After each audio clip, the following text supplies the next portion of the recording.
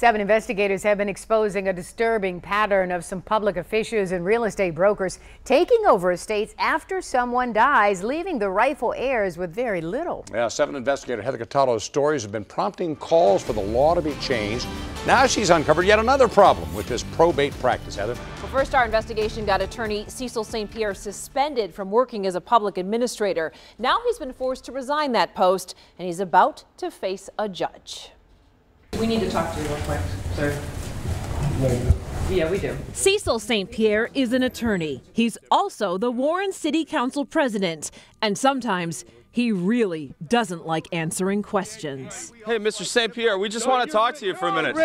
You're rigged. The 7 investigators first showed you last fall how Macomb County real estate broker Ralph Roberts had teamed up with St. Pierre to open probate estates after someone dies. I find properties, I believe there's a benefit, so I then tell public administrator, here's the benefit here. As an attorney general appointed public administrator, St. Pierre could legally open the estates. Then they would bill those estates for thousands of dollars, leaving actual heirs with very little. They messed with the wrong family this time. Before Peter Georgescu's mother passed away last August, she deeded her Warren house to her son. When Georgescu later found out that money was owed for a small loan on the home, his lawyer tried to address it with the bank. But without warning, Georgescu says the house was sold at sheriff's sale. No notice to myself, no notice to my attorney that this foreclosure was happening on April 7th. Luckily, Georgescu says he had a friend in attendance at that sheriff's auction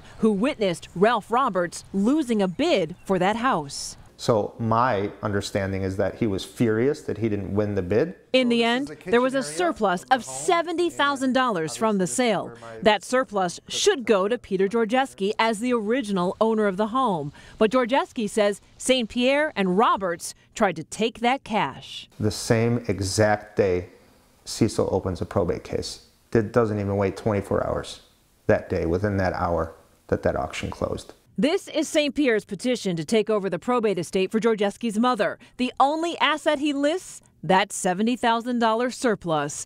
And look who paid the fees to open the estate.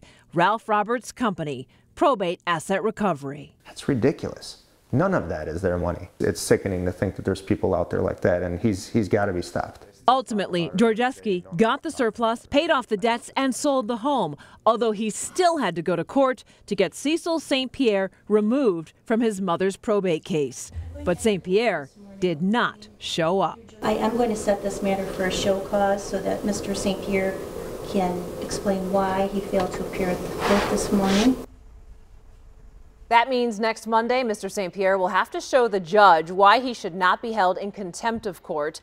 The same day that the judge issued that show cause order, St. Pierre resigned as a public administrator because of what he calls a barrage of false allegations. We did reach out to him for comment on this. We have not heard back yet, but we hope to see him at court on Monday. Heather, I got to ask you a question. Any idea how much money they've racked up doing this? I mean, I'm sure you don't have a solid number, but that's a lot of money we're talking about. Well, Mr. Roberts admitted to us last fall that they had brought millions into estates, and they're taking very large portions of that. So we don't have a full number. It's very hard to calculate it all. Absolutely. So it's a big number. It's a big number, yeah. But the state, the Attorney General, has suspended this practice as of right now, so no one can do it right now. Yeah. They're going to review it. Just mind-boggling. Somebody can step in and take your stuff and do it legally. Good job staying on top of it, though, Heather. Wow. Right. Teachers at a charter